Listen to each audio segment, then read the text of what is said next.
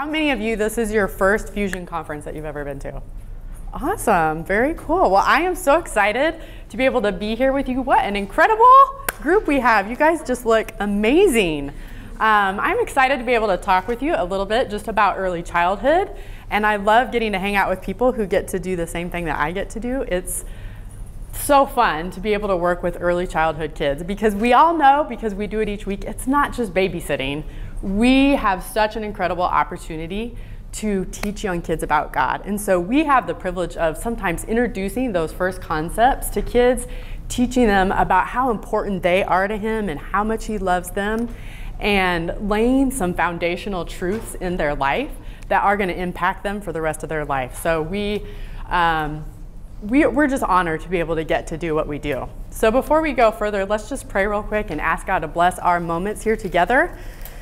Dear Lord, thank you so much for the opportunity we have to hang out here together. I thank you for each one of these people in this room today, Lord, that are willing to give of their time to love on kids that you put around them. Lord, I just pray a blessing upon each one of them today. Lord, if they are weary, I pray that you would take that weariness and you would replace it with your strength.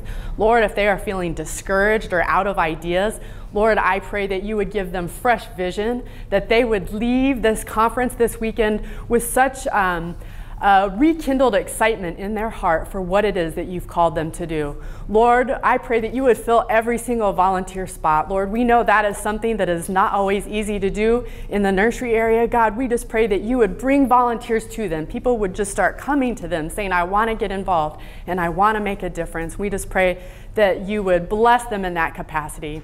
Lord, be with us today, just in the few minutes we have. Lord, that we can encourage each other and inspire each other, that we can continue to make a difference in this world. In Jesus' name, amen. All right, well, let me just tell you a little bit about me. I am, my grandfather was an Assembly of God pastor. My dad was an Assembly of God pastor, so I was pretty much born in church, grew up all my life in all different sized churches, from little small churches. We're now at a larger church, so I've had experience in all different sized churches, and actually never planned on being in ministry, kind of one of those things, but God always has plans that maybe they're different than ours. So ended up marrying my husband, who felt called in the ministry, and so we actually were youth pastors here in the Northwest District for about 10 years. And then now we are in Springfield, Missouri at a church there, James River Church. And I've been on staff there for 10 years now in the early childhood department. And we are one church. We operate with 3 different campuses. And on a Sunday, we would have 800 to 1,000 kids that fit in that 6-week to pre-K age group. So it's busy, it's fun. And we're continually learning and growing and having to tweak what we do just to continually try to make things smoother. But we're so thankful for the young families that are coming to the church and the kids that we get to impact, because we know that it truly is making a difference. In our early childhood ministry, we really focus on the basics, because at this age, that's really what's important to them. We're not going to be implementing the most current technology or the latest trend, because they really aren't even noticing those kinds of things. They need something that's simple, something that's fun, something that's repetitive. They want to feel safe and loved, and just some of those basic things.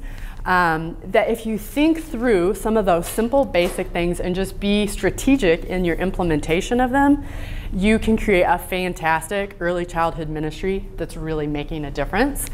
What age group are you talking about?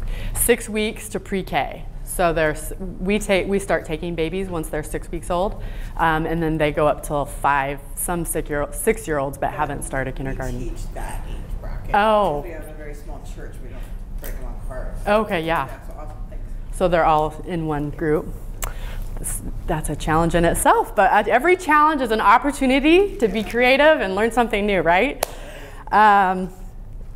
So we really just focus on the basics. So I probably won't say anything that's this mind-blowing thing that you've never thought of, or maybe that you're not even doing. But hopefully I can at least encourage you today, because I know sometimes week after week, it can get wearisome. You're looking for volunteers. You're, taking care of those kids that sometimes they're not easy, and it can become wearisome. But I want to encourage you today that what you're doing really makes a difference, and it really is important. The fact that you're at this conference, taking a weekend away of your time to grow in your leadership, shows how much you love the kids that you're working with and what an important focus that is in your life. So I commend you for doing that, and hope that you walk away feeling super equipped just with everything that's happening throughout the weekend. Well, like I said, we do have a privilege of working with kids, and we are planting those seeds. We all know, if you've ever done any kind of gardening or anything, you plant those seeds and you water them, and it takes time. Unfortunately, we don't get to see that day it's happening. Sometimes it's years, and sometimes we never get to see that happen in the time span that we have with them. But what we're doing and those seeds that we're planting are going to make a difference as they grow up. So remember that what we're doing in the now is going to make a difference in their later. So you are making a difference even if you can't see it. So we're going to kind of talk about the why it's important to teach young kids about God and the how we can teach young kids about God. So we could start with scientific reasons of why it's important to teach kids about God. Now, I am not a scientist, but I'm a mom, and so I do have 2 kids and got to see them grow up. Our oldest is a freshman in college, and our daughter is a sophomore in high school. So most all of you probably know scientifically that when a baby's born, their brain is not fully developed. It's actually about a quarter of the size capacity that an adult brain is. So those first few years of life, those first 5 years of life, their brain is growing very rapidly. And research actually says that about age 3, their brain is growing and they're learning at the fastest rate that they will of their entire life. Well, 3-year-old, that's right in our target age group that we're working with. So scientifically, we have a great reason for teaching kids about God, because it's the perfect time for their brain to start learning and understanding those things. Foundationally, it's important to teach young kids about God. Those first few years of a child's life are laying the foundation for their future health, happiness, success. Proverbs 22:6, I'm sure you all know that verse, says, "Train up a child in the way he should go, and when he is old, he will not depart from it." That's a foundation that is being laid in the lives of kids. So research has shown that positive early experiences have a huge effect on what kind of an adult a child's going to become, and the experiences set a foundation for success and happiness in their life. Now, I thought this was interesting that even non-religious studies have shown that the foundation for lifelong values and morals are formed in those earliest years of life. R.S. Lee, the author of Your Growing Child in Religion, says, "The first 7 years of life constitute the period for laying the foundations of religion. This is the most important period in the whole of a person's life in determining his later religious attitudes." Now, we want to do more than lay a religious foundation. We want to lead kids into a personal relationship with Jesus. And the fact that we get to introduce them, some of them are coming from homes where they are not hearing it at home, and we're the ones that are getting to introduce them to Jesus for the first time. Like, how exciting is that? The greatest evangelical window is with young kids. I don't know if any of you have heard of the 414 window, but people are 85% more likely to make a decision for Christ between the ages of 4 and 14. So again, the foundation that we're laying and the opportunity that we have with those young kids is so important. And sometimes we get caught up in the diapers and the basics that take a lot of time, and we are caring for kids and we want to keep them safe and play with them and have fun, but we also want to do all of that while we're teaching them about God's love and those spiritual truths that are going to make a difference in their life. Spiritually, it's important to teach young kids about God, because when you reach a young child, you're reaching an entire family. You never know what God's going to do. we have, at each of our 3 campuses, we have a weekday preschool program that we also run during the week. And about a year ago, we actually opened a preschool. It's a free preschool for families that live in the poverty, they fall in the poverty line. So our pastor met with our public school superintendent and just said, what could we as a church do to come alongside and help you?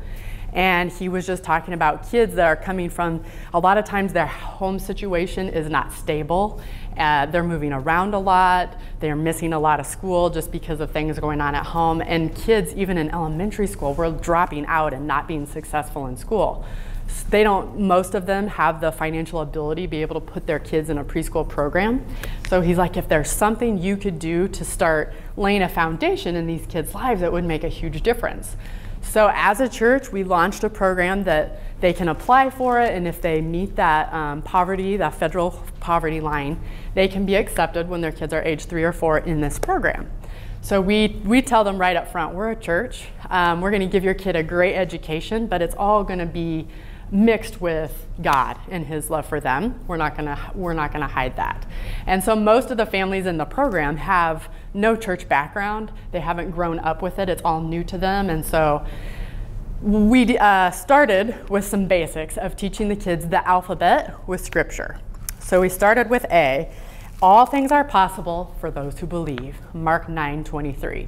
So we had a little 3-year-old girl, and her family life was not a good situation. Mom and dad were not married.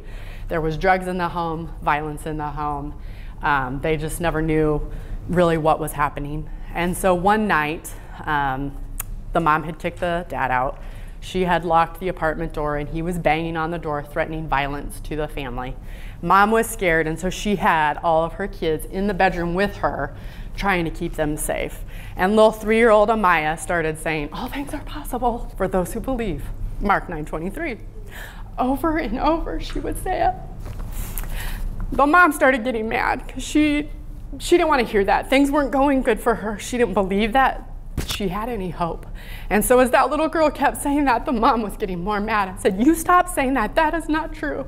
And she said, yes, it is. I learned that at school. It's in the Bible. All things are possible for those who believe. Well, somebody had given Mary a Bible previously. She'd never opened it, never looked at it, but she had it. And so she was so frustrated with her daughter. She said, I'm going to go get that and show you that that is not true, so you will stop saying that. So she got a Bible and managed to find Mark 9:23. And as she read it, she just started crying. She could not believe that there was something that could give her hope like that. So she brought her family to church the next Sunday, came to our church, and Mary got saved. We're about a year now into the journey, and they still have a long ways to go. They're trying to get clean. They're going through counseling, doing all these things, but we've seen her teenage kids come to know the Lord. And all of this from a 3-year-old who didn't understand actually the concept that she was saying, but she had learned a foundational spiritual truth that impacted her family and changed their future. So you never know. The 3-year-old that you're teaching may not totally grasp what it is, but those seeds that you're planting, those things that they're picking up are going to make a difference in this world and in their family. So spiritually, it is so important because when we reach kids, we are reaching families.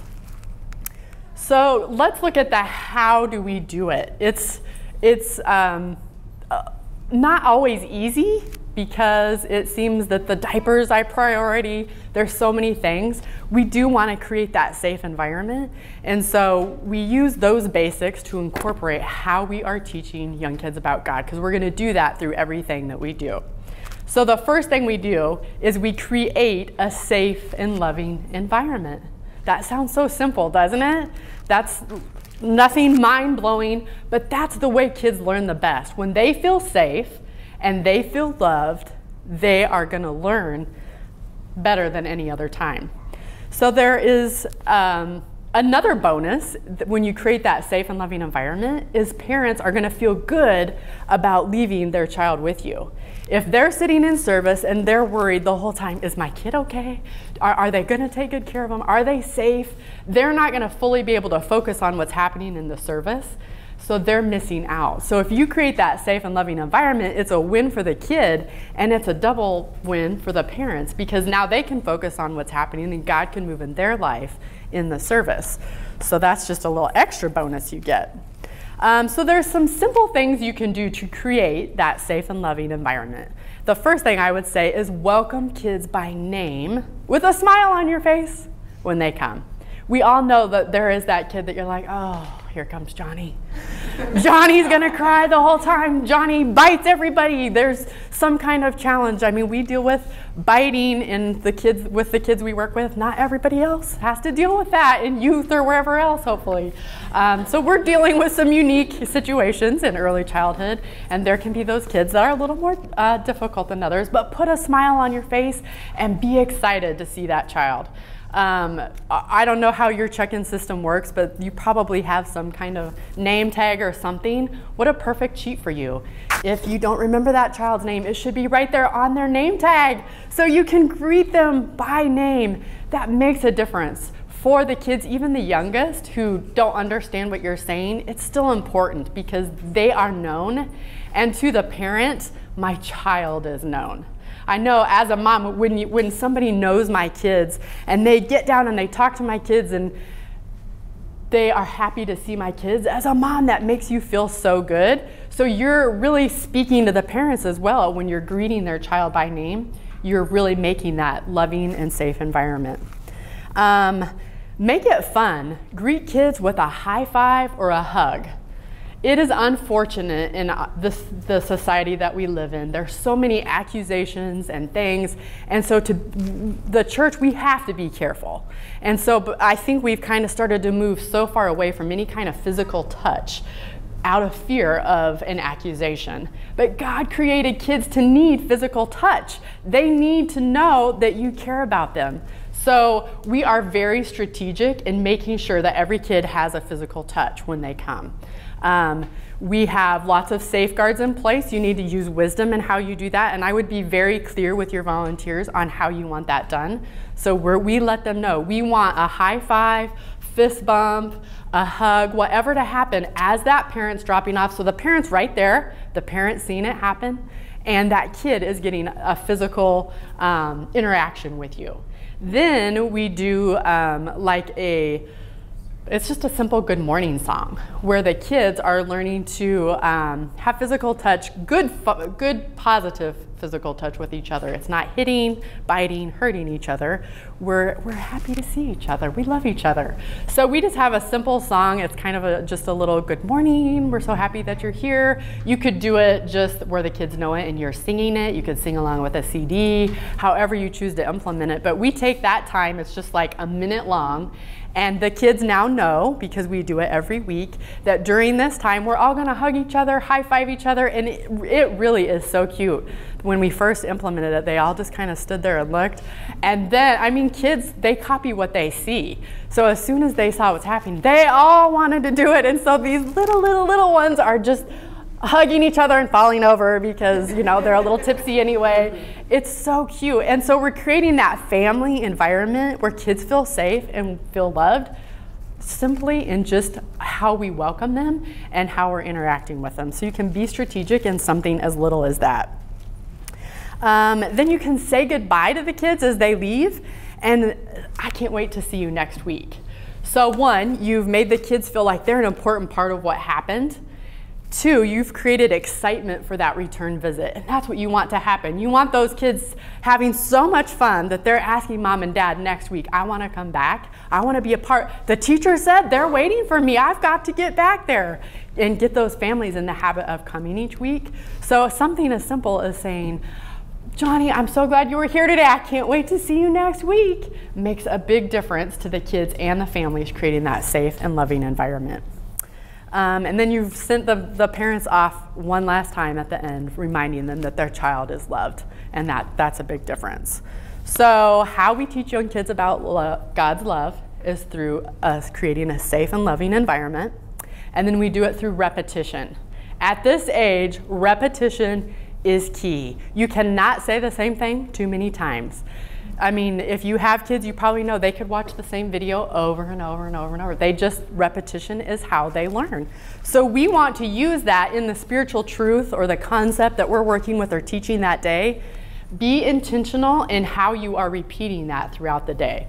So the way we do it is everything that we do. If our songs are gonna be around that concept that we're teaching, our craft, everything is going to all be speaking to that same concept that we're trying to teach them, and just create that repetition over and over and over, because hopefully they can walk away with a little piece of it. They may not understand it, but they're getting a little piece of it. So create a safe and loving environment, teach through repetition, and then create an environment for kids to learn by watching, listening, and doing. Kids need to do all three of those to really pick up and connect with what you're doing. So you want to get kids involved in what you're doing. Make it interactive and fun. Have a time of singing that has motions and dancing, and get the kids out where they're being involved in it. When we teach our Bible verses, we always have motions that go with our Bible verses because we want the kids doing, and that helps them with their remembering. So that is another way to reinforce what you're trying to teach them by what you're asking them to do. So be strategic in that as well. Okay, so those are the basics. And so I'm gonna just kind of tell you a little bit about how we do it at our church. And I'm sure you guys have a lot of great ways at the end. I think we'll have time to do a little Q&A if you have questions. And then if you have a great idea, I would love to learn from you as well. So kind of how we implement this is we lay out our whole year of the concepts that we want to teach. So each month is like November is thankfulness, obviously. So each week is going to be a simple concept. We narrow it down to just a 2 or 3 word sentence that is everything is going to boil down to that, because hopefully they can remember that one little thing. So maybe week 1 is thank you God for my family. Week 2 is thank you God for my friends. Simple things like that. So we lay out our year of what each one of those concepts are that we want to teach kids. And then we write a curriculum around that will reinforce that with the kids. We call all of our classroom names are zoo animals. So we kind of have like a little zoo area back in our early childhood area. So when kids go to our kids' church for the preschoolers, it's called Zooper Church. And so the one little sentence that we narrow it down to, that we want them to learn, is called our zoo clue. And so it could be something as simple as something like this. This is a zoo clue: God is powerful. So everything we do that week is going to be centered around teaching kids that God is powerful. So our songs, everything is going to be centered around this. And then love is in the details. So we try to make it fun. We will ring a bell and have a fun time for the zoo clue to happen. So the kids it's kind of like Pavlov's dog, how they're trained to respond. And so the teacher will jingle a little bell and they're like, ah, and we have a mailbox in our classroom that this simple zoo clue is in. And so sometime throughout the day, after they've had their Bible story and all those different things, we're gonna ring that bell and they're gonna run over and be so excited to see what the zoo clue is in the mailbox. It's gonna be on their coloring sheet. Whatever their craft, whatever is going to have to do with this. And then we also print one of these and hang it on our classroom door so the parents can see it. We have 52 classrooms in our one campus for early childhood. So that's a lot of doors that has this hanging on it, and that could seem like totally unnecessary. It probably is unnecessary, but God can use the little details to touch somebody. So actually we had a mom that emailed us and told us what a difference this zoo clue made to her. So we had these hanging on the door, and we have music that's playing in the halls, and the songs we pick all would also have to do with the lessons that we're teaching. So the music was playing in the hall. Mom had just been going through a divorce. She had just lost her job, and she was walking through the hall, and the song that happened to be playing was "My God is so big, so strong and so mighty, there's nothing that my God can't do." And as she was passing room after room after room, she was seeing "God is powerful" on the door. And she said it was such a reminder that God saw me, right, in the circumstances that I'm in that are totally not good and out of my control, but God is powerful and he can do something. So you never know what a difference those little details can make. So as you're reinforcing those truths, and that's what I love about the little simple truths that we teach kids, it's great for adults to latch on to. And we allow people to volunteer in early childhood that may not even be saved yet. They may be beginning their journey. They just are new to the church and are learning. They still have to go through the background screening process and all those things because we want, obviously, to have a safe place. But it's so fun being in Zuper Church and you're teaching this simple story, simple concept to kids, and you're seeing adults who have no church background all of a sudden be like, wow, it's speaking to the adults too. So once we lay out our year with our concepts, our zoo clues that we're going to teach for the whole year, we write our curriculum and then we start implementing it. And it's going to look a little bit different in each age group. So I'm going to kind of just tell you how it looks for the different age groups. We have everything's ready for our volunteers. We all know that in early childhood, we're always looking for volunteers, right? It does not matter how big or small your church is. That's just always a need that we have. And so we want to make it as easy as possible for our volunteers to come in. So we have everything ready for them. They don't have to prep anything. But we do have a schedule that we want them to implement, and it's the very detailed schedule. So we lay out specifically throughout the day, basically each minute of what's going to be happening throughout the day. And that way we are sure that what we're trying to teach is being done in all of our classrooms. And for some volunteers, that's really comforting. They don't have to come in and like, what am I going to do with these kids for an hour? It's just all right there, and we keep things moving really quickly. So with our babies, our 0 through 6 monthers, we know that babies are going to learn best by watching people's faces, listening to voices, being rocked, all those things. So really that's how we're going to be teaching God's love, is through those things. So that's the primary thing that we are going to have our volunteers doing.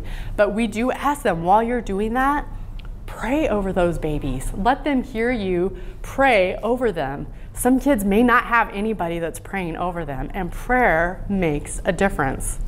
Then we've implemented baby praise. I don't know if you've seen the baby praise DVDs. They're like Baby Einstein, and it's just the fun little graphics. When we started implementing that in the classroom, it was amazing the difference it makes. We just play that video in the background. And Psalms 8:2 says, "Through the praise of children and infants, you've established a stronghold against your enemies to silence the foe and the avenger." It's so powerful when kids start praising. And so introducing that concept of praise and creating that atmosphere of praise, even with our youngest, is going to make a difference. So we have that baby praise happening. And then we actually made our own book. Just take some simple truths. You know, if you've ever looked at a baby board book, it's going to be like 1 or 2 words on it with a picture. They don't understand what you're saying, but you're still introducing it to them. So we just made our own book that's like, God loves me, I love my church. Some simple sentences with some graphics, and we do have the teachers read that even in our infant through 6 months. So there'll be a time that they read that book. So that would be primarily what happens in our youngest. Once they hit 6 months to 1 year, we're going to add our wiggle giggle component, and that is going to be little worship with little actions, and they can kind of start moving around at that time. You're starting to make it fun, interactive. They're still going to have that baby praise time. As they get older, we just play that like during diapering time or something, where that's still happening in the classroom. But now they get to have wiggle giggle time. So you can get little like egg shakers, like little tiny musical instruments that they can play, and that's a fun thing that they love. Give them something that makes some noise and make that wiggle giggle time fun. They love making noise, just banging it on the table or whatever it is. Once they hit 1 to 2, you're starting to have a little bit more ability to work with them. So they are going to have wiggle giggle time. Now they're going to start reading the Bible story starting at age 1. And the way we do it is we want kids to know that the Bible is God's word. that everything the Bible says is true, and everything they need to know about life, they can learn about right here in the Bible. So we always have our teachers hold up an actual Bible, say, this is God's word, and it's true. By the time they're 3 or 4, they can pretty much say it with us because they've heard it so much. But we hold up this Bible, so they're seeing this is what a Bible looks like. But you know what? This Bible doesn't have pictures in it, so we're going to read our story out of a Bible that does. So a couple good ones that we use, there is this series here, the Read Aloud Bible Stories. It's a 5-volume series, and they're just short, simple. This one's actually a little bit longer. It might be like 4 pages for the story. Or this is a great one. We just started using the Read and Share Bible, and it's very short. It's like 2 pages. So at that age, that's the perfect really amount of time. That's what their attention span is going to be. So have something bright and fun to look at so that you can tell that story to them. So now they're reading a Bible story. They're having wiggle giggle. They're going to have a prayer time, and they're going to have that baby praise time from the age of 1 to 2. So our 2 and 3-year-olds now, they are having the Bible story. Now they're going to start learning a Bible verse that goes along with it. So again, it's going to be something simple. One of our kids' favorite Bible stories is Proverbs 12:18. Words can cut like a sword or bring healing. We give ourselves a hug. They love that. So we do a little object lesson with a little plastic sword. And of course, you know, kids, they think that's amazing. And talk about Band-Aids. We put Band-Aids on when we hurt. Do we want our words to be like a sword, or do we want our words to be like a Band-Aid? So just put simple motions. It's really easy to come up with something very, very simple that you can have the kids do something while they're saying the verse, because it helps them to remember it. So we start that. Pardon? What verse was that? Proverbs 12:18. They will have wiggle giggle time, baby praise, prayer, and then now is when they're starting to do the zoo clue. So we'll ring the bell and they run over. And so the zoo clue is like summing up the whole day of everything we've learned. The Bible story, the Bible verse, all of those have had to do with, if it's God is powerful, it all has to do with that. So God is powerful. So we add that in at age 2. So you see each age group is very similar. We just like add another component as they get older. So the kids that have grown up in your early childhood ministry are very familiar with how we do things because we follow the same structure. And for kids, that is a comforting feeling to them. They like to know what's happening, and that familiar feeling makes them feel safe. So we just kind of keep it the same so kids know what to expect. So once our kids hit age 3, that's when we bring them into our large group setting for Zuper Church. And we do that for a couple reasons. One, kids are starting to be able to handle transition a little bit better at that age. For the younger ones, if you can get them in your classroom and get them to stop crying and be happy, we really don't want to move them to another room and start that all over again. So by age 3, they are starting to be able to handle some transition, and it kind of helps break up their day a little bit. So even if you don't have a space where you could create like a children's church type setting, if you just have 2 classrooms, you could even just swap the classrooms where they go to a time where they have a large group like worship service. So our Zuper Church, it's a full kid-size worship service. It's going to be fun. It's going to be high energy. We're going to keep things moving really, really fast because their attention span's really short. Then we also do it strategically at that age group because they're starting to ask questions now at age 3. So if you have volunteers in there who are very new in their faith, you may not want them answering kids' questions.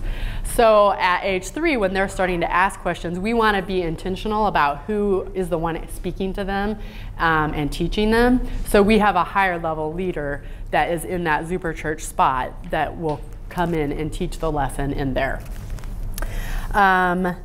They're also learning how to handle themselves in a group atmosphere a little bit better. They're not attacking their friends or whatever. And actually, if you watch little kids play, they are very much to themselves. They are happy to just sit and play with their own toys and not even really acknowledge the other kids around them.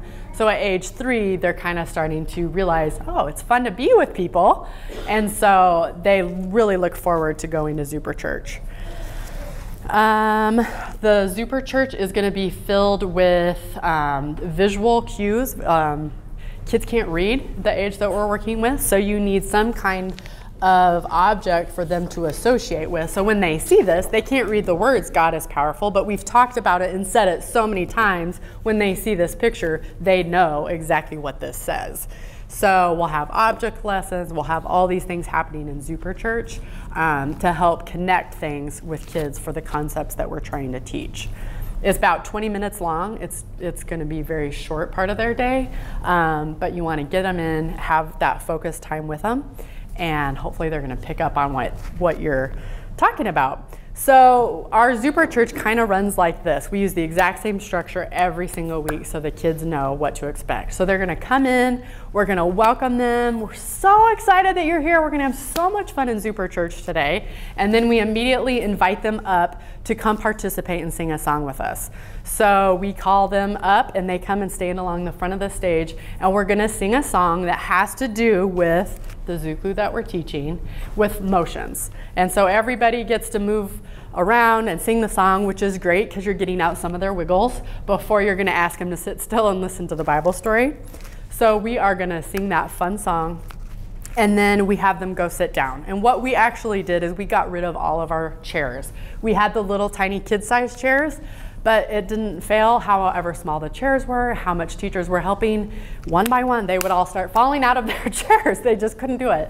So we got rid of the chairs, and we just bought we don't have Costco. Costco's the best. We don't have that where we live. We have Sam's. So at Sam's, you can get like a puzzle piece mat. They're like squares that look like a puzzle piece and fit them together.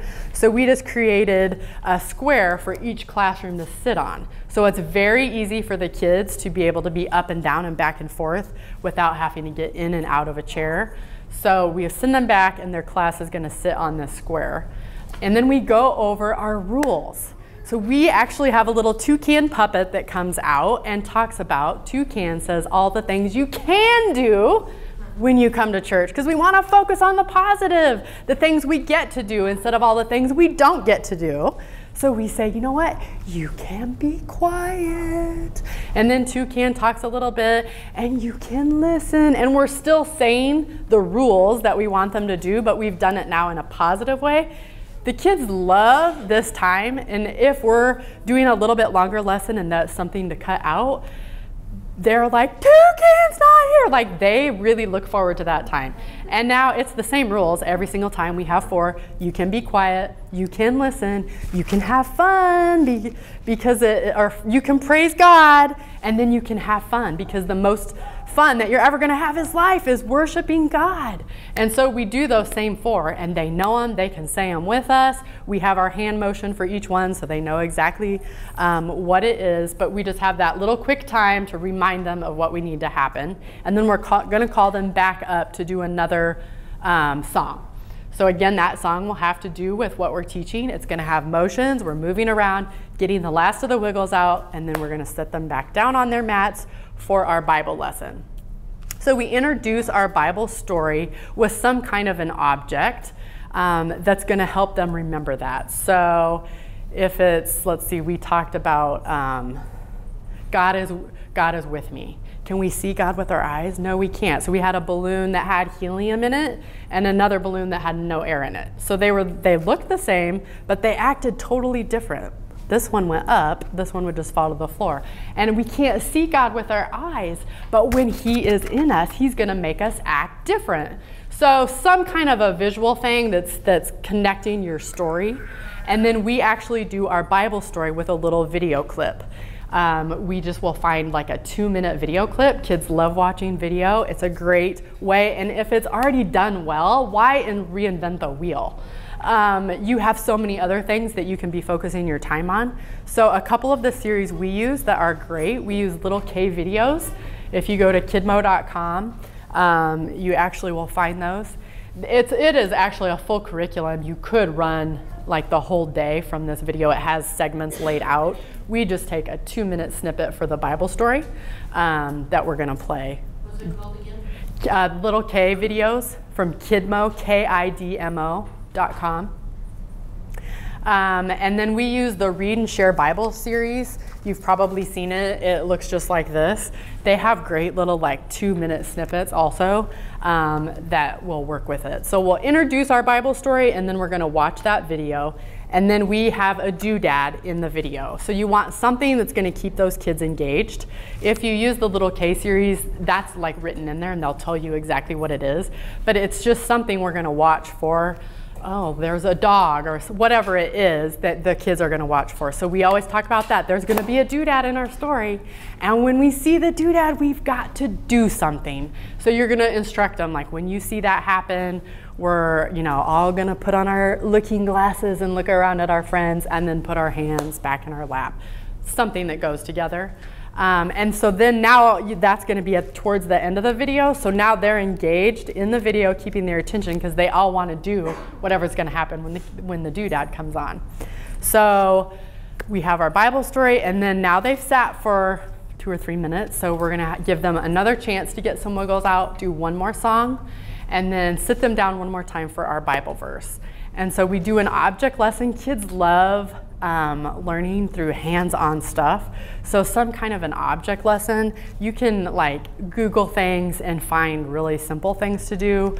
One of the ones we do is just take a paper towel tube and a hair dryer, and if you put a ping pong ball in the tube and put the hair dryer on it, it'll shoot the ping pong ball, and they think it is so hilarious. So we talk about when we pray, our prayers go right up to God and our worship goes right up to God. And so we just use that and it shoots the ball up. Do it a few times. Or you can build a rainbow if you're talking about God's faithfulness and the story of Noah through like Caro syrup and rubbing alcohol with food coloring, different things.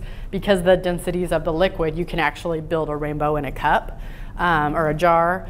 So little things like that, something that's fun, that's going to hold their attention. And so again, we've tied in our Bible story, and now we're going to teach our Bible verse that goes along with that. And it's going to be a simple Bible verse with our motions, and we're going to repeat that several times.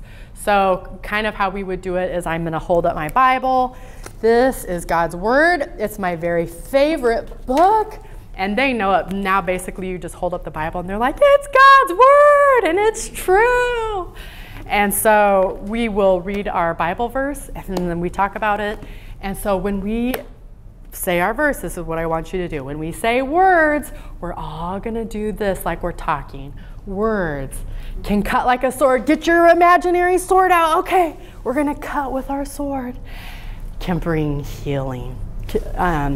Give yourself a hug. So I tell them what the motions are going to be. Okay, now let's all try it together. So then we're going to repeat it. We're going to do it really, really loud. How loud can we do it? Oh, that was so good. Now let's see how quiet can we do it. Just change it up a little bit so it holds their attention and you're repeating, and they're getting it. They're getting it a little bit. We've heard that is their favorite verse. We just do it one time a year, but it's their favorite verse. But I've had moms tell me like, kids fighting in the car and they're carrying on, and before she can intervene, one of the little ones is saying, your words are cutting like a sword. You want them to bring healing, and she's just dealing with it. She's only 3, but she'll deal with it. And so they are, those little things make it fun. They're going to latch on and they really start to understand. And then we're going to wrap up with a zoo clue. So we have like a fire alarm bell sound effect that rings. And so when that rings, they all run to the mailbox and they're so excited to wrap up our day. The whole day we've been talking about is whatever our Zuku is for that day. And then that's Super Church. We've laid a lot of foundational truths in that throughout the year. They are starting to get it. We do not do an altar call at the end of every Super Church. Because at this age group, one, kids aren't fully understanding what's happened. They're probably only half listening to what you're saying. So when you say, if you would like to ask Jesus into your heart to be your best friend, raise your hand, they probably only heard raise your hand. So they're all going to raise their hand. Or they're just going to do what their friend does. So we just do 1 or 2 times a year where we will do an altar call. And we give them that opportunity. That once we do our salvation message, if you want to ask Jesus to be your best friend forever, raise your hand. And then we actually have our team call the kids up one by one because we want to make sure they understand what it is they're doing. And you hear everything from, I just wanted to come up and see the stage. I wanted to come talk to you. Well, my friend raised his hand. I have no idea why I'm up here. But there are some that get it, and that's the most precious thing, is when you've invested into those little ones and you see a 3-year-old in their own way be able to express that they understand that God loves them and they want to make that decision. It's absolutely incredible. And it's so sweet the way they say it. You'll know when they understand. They might not be able to put it into the words that you would, but you know when they understand. So we do lead them in a prayer of salvation. And then we give them a sticker because we want to make sure that we are telling mom and dad what happened. Because their parents, they may be new to the church. Their kid with a tender heart may be the one to get it first before mom and dad do. So we want to make sure that we're letting parents know so we can kind of explain that. So they get a sticker, and so that's another thing. They just want to come up and get a sticker why they might raise their hand. And so for those that do, we just have some little fun animal stickers or something. We're like, oh, we're so glad you were here today. Here's a sticker for you. But then we have the other stickers that would indicate that that child had asked Jesus into their heart. And then we do a certificate so the parents can remember that day that we give the parents. And you have kids that we just do it a couple times a year. You may have the same kids that do it both times. That's okay. They have a heart that's hungry for God, and that's okay. They're probably going to make that decision several times throughout their years, but that's okay. And there's going to be those that you never get to see get to that point, but they're so close. And how awesome that we get to pass them on to the elementary team who's probably going to get to see that happen. You play such an important part. So never get discouraged in, oh, it's Sunday and I don't have enough workers and we're just going to have to change diapers and all those things. You're changing the world. You are impacting a generation that is going to grow up and change the world. So I'm so excited that you get that opportunity to work with young kids. So thank you for everything that you do. I know the parents don't always take time to stop and thank you for what you're doing, but you really are making a big difference in their life. So does anybody have any questions that I could answer that might be a situation you're dealing with or anything? When you have a child that starts saying, I want mom, and then they start acting out. Yes. At what point do you actually remove them from the classroom and take them to mom? We let parents know that we're going to work with the child for at least 15 minutes. That doesn't necessarily mean the whole time will be in the classroom because that is super disruptive to the class. It could just take one crying child and then it has a ripple effect and the whole class is crying. So we have volunteers that we call coaches that are just extra hands in the hall that might remove the child from the room. And we're going to do bubbles. We're going to try to distract them because sometimes you can just get them distracted. But then you do have the parents that they're not going to be happy with you if you've let their child cry all through service. Some parents they don't want their kids to cry. They don't tell their kids no. And we're kind of seeing a different style of parenting now.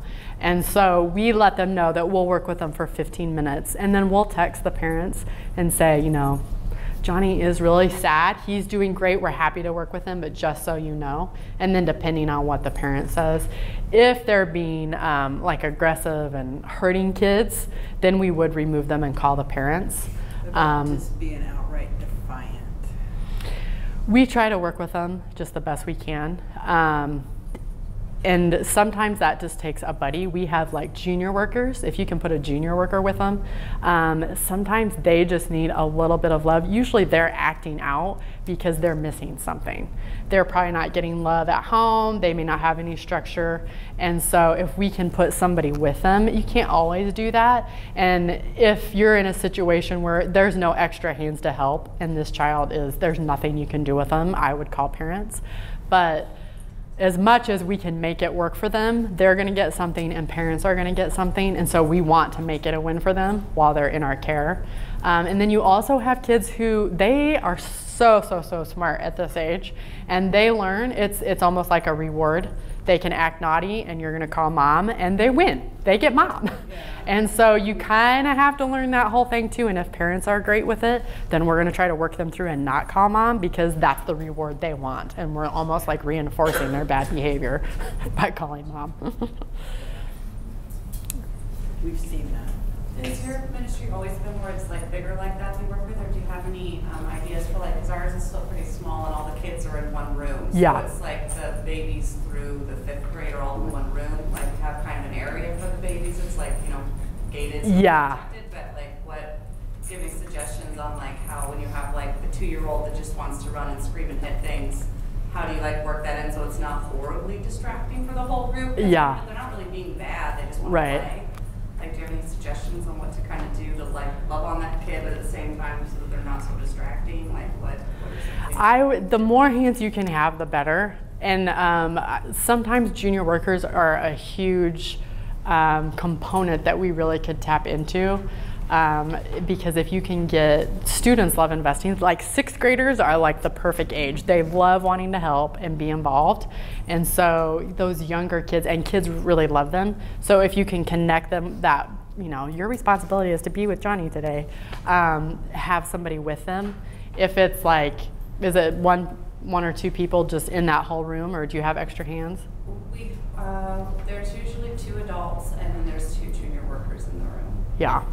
So I would just, as much as that you can have the junior workers kind of helping with those 2-year-olds or whatever, and sometimes it's just coming along behind them and you're grabbing their arms and you're doing the motions with them and you've got them and they're where you need them to be, but you're making it fun and kind of help.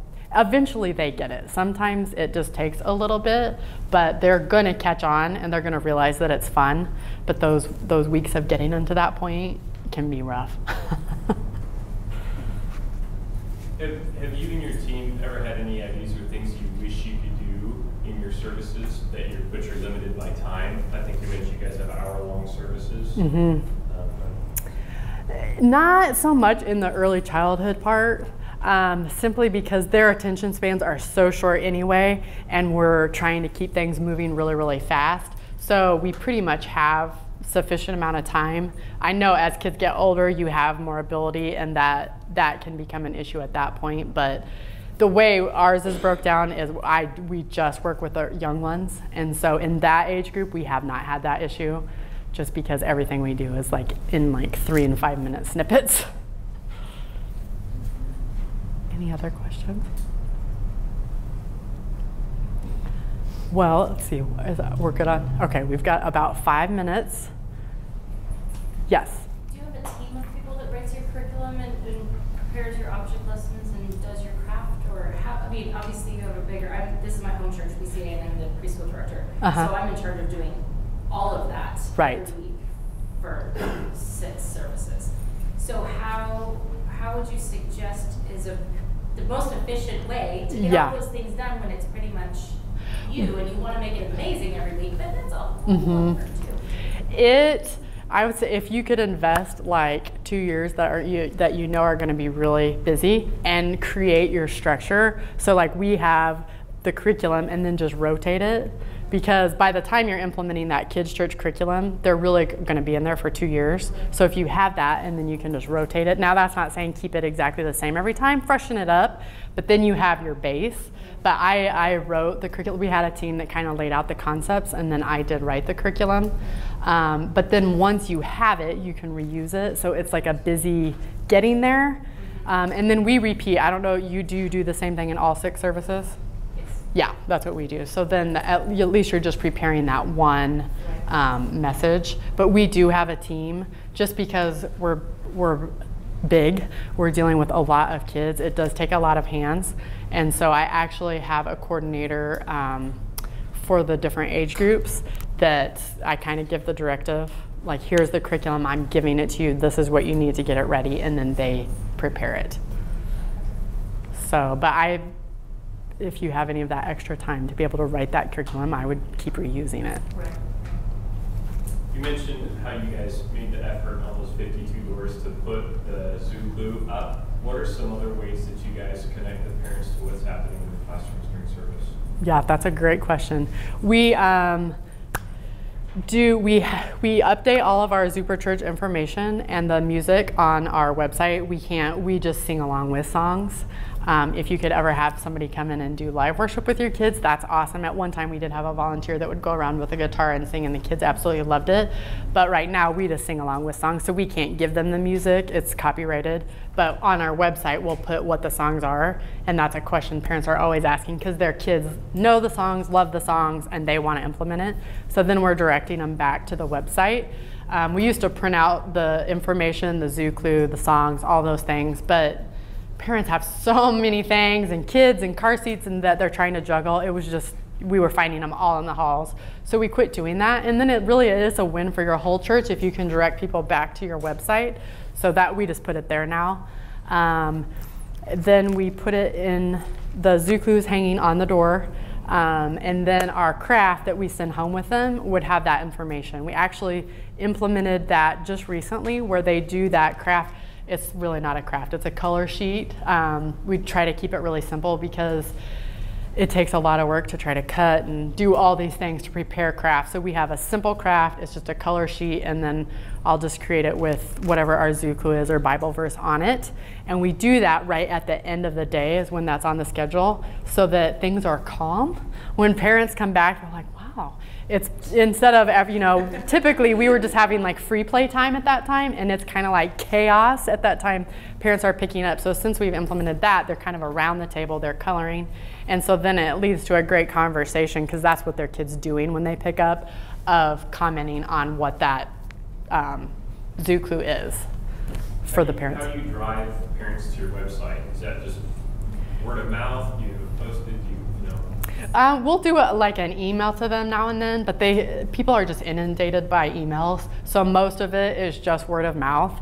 And the kids, if you keep it exciting, the kids are excited about it and they're asking their parents. And so a lot of parents will come and ask you because they want to help their kids understand it, or their kids trying to tell them the story and they have no really clue what exactly the child's trying to say.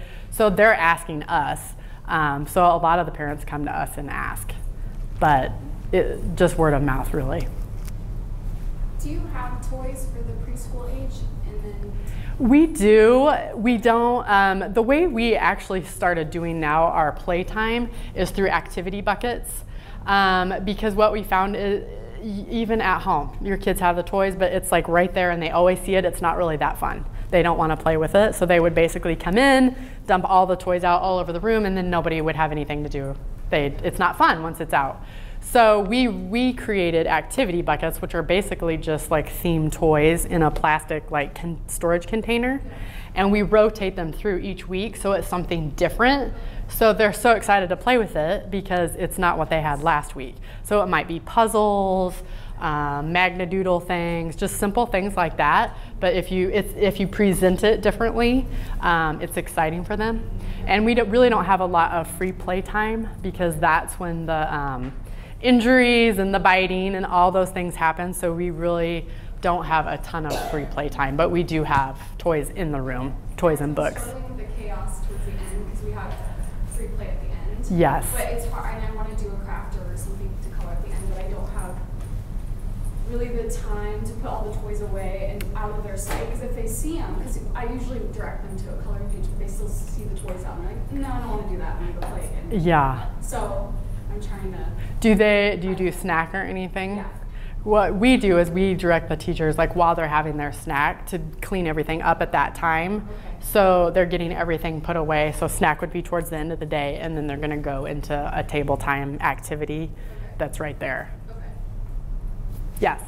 How about any children when you have in a room in these younger ages, and maybe how far out the room? It depends on the volunteers you have that day. So our goal would be to keep for the older preschoolers like 12 to 15. For the babies, it's going to be smaller than that. But you're going to have, no matter how well your schedule looks going into the service, you're going to wake up with those cancellations. So sometimes our classes, we're not mandated by a certain ratio for their classrooms, but we try to keep them, it makes it more pleasant for the volunteers to keep it at a manageable size. And so 12 to 15 is about what is a great number to work with. But that's not always possible, especially if you're combining a lot of age groups into one. That can be challenging. With that many kids, I'm just curious about how do you figure out where to put what kid in what class? Is it as they come in, you fill up the class? No, it's assigned by birth date. So our classes, it's like in months. If your birthday is between this month and this month, you're automatically assigned. So we have to know that we kind of have an idea. Consistency that way with the same teacher. Yes, and they can kind of get to know the teachers. So we will end up with some classes that are bigger and some are smaller, but they're all pre-assigned through the check-in system. It automatically will give them based on their birth date an assignment. All right. Any more questions before we go? We got to wrap it up. So what do you use? What do you use for your check-in? We have been using Fellowship One as a check-in system, and we're actually just getting ready to transition into Seraphim. So I don't know if you've heard through that. It's a computerized check-in. The difference that we love about that, there's my alarm saying I need to stop talking, is it operates, Fellowship One is a Wi-Fi system, so you have to have good Wi-Fi. And if you have a lot of people checking in, it gets really slow, and then you have people taking notes in service using Wi-Fi, and who knows what else, checking Facebook. So a lot of Wi-Fi is happening, and so the check-in system was going really slow. So Seraphim works, it's grounded, so it's not using Wi-Fi. Everything will still download. You'll use Wi-Fi later to connect it, but that's a great win if you're trying to check in a lot of kids or don't have good internet. How do you spell that? Seraphim. All right, well, thank you guys for being here. Thank you for making a difference in this world. You really are. It was great hanging out with you.